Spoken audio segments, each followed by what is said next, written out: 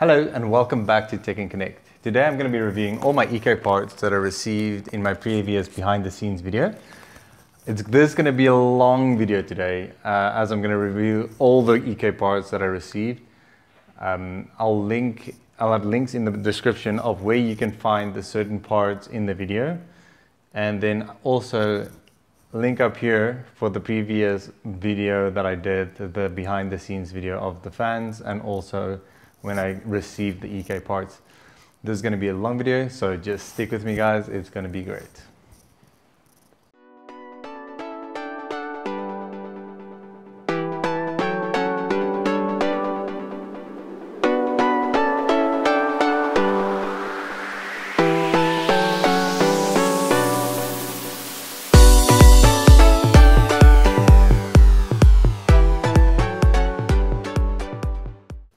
So the first part I'm going to be reviewing today is the Monoblock for my motherboard. It's actually not a Z270 board, but a Z370 board.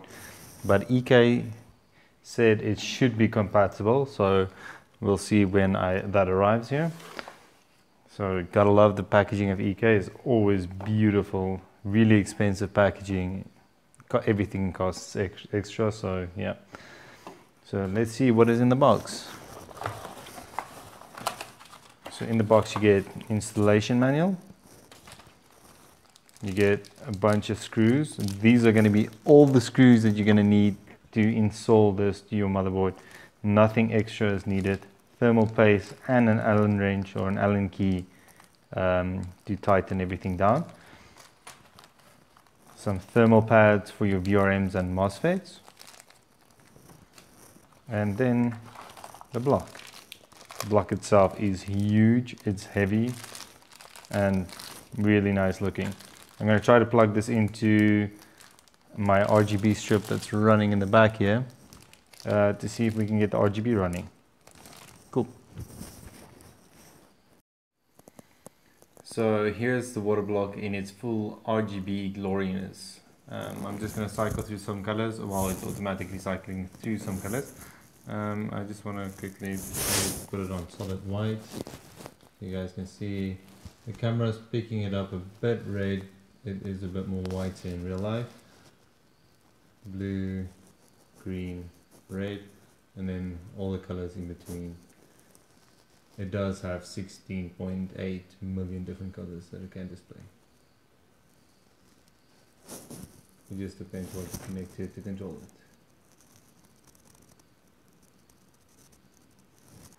So here's everything that you'll receive in the box. The water block, a 0.5mm thermal pad, a 1mm thermal pad, a 2.5mm Allen wrench, thermal grease, M4 screws, M2.5 screws, and respective washers for those screws. With the 2.5mm screws you get adhesive washers, which I'm not sure what they're for, but we'll see in the installation guide when I do it.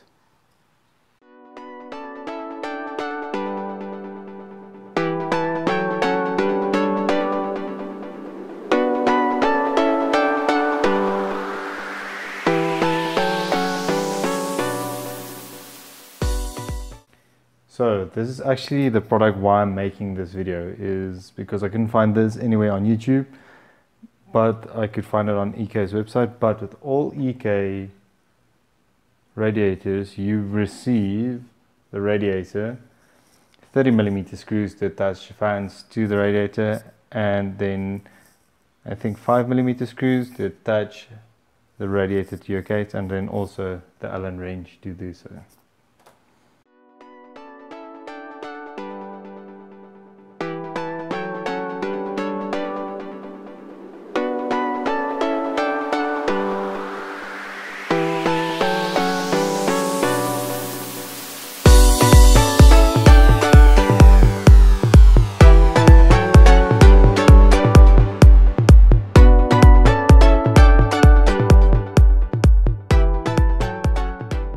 With the pump bracket, you'll receive the pump bracket, an Allen wrench, some screws, washers, and nuts to attach your pumps to the bracket.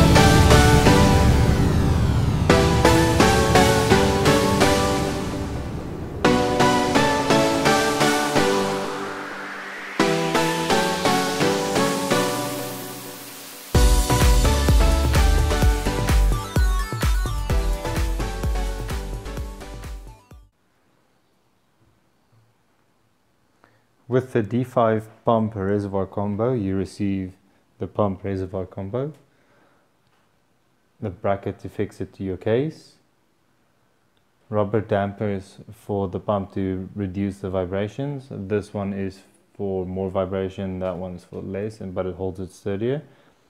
Then a tiny piece of pipe or a sponge or the EK logo that's inside the reservoir at the moment to prevent the water from swirling too much inside the reservoir. A O-ring, a cap for the top of the reservoir, 2 sets of Allen keys, small screws to clamp the bracket tight, and bigger screws to mount the pump. And then also a template to drill holes in your case if you want to mount it straight onto your case. So that's it for this episode, guys. All the products featured in this video I'll try to link down in the description below. I am affiliated with Amazon. If you use the links down below, it will not cost you anything extra, but I do get a kickback from them, so I would really appreciate if you guys use them. Comment, like, and subscribe, and see you guys in the next one.